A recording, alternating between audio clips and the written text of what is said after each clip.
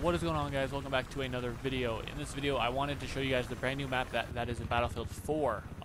Just so you guys know though, when I first turned on my PlayStation there was a patch for Battlefield, and so I knew the map was coming out and I assumed that the map was with the patch. Well, it's actually not. So make sure you head to the store or whatever console you're on to make sure to download the map so you can play it, because I got on to play it and I wasn't able to join the map, and I was kind of wondering why, and I found out that you have to download it. But in this video there isn't really a lot to it. I just kind of wanted to show you guys the map because it is a ginormous map. I was like shocked to see just how big it is. So in this video I just wanted to fly the helicopter and kind of like show you guys what there is in this map.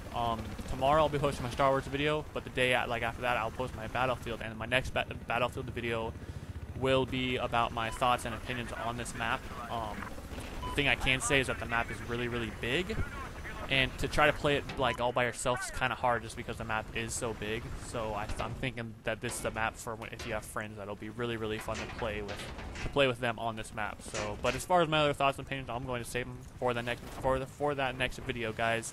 And thank you guys for watching.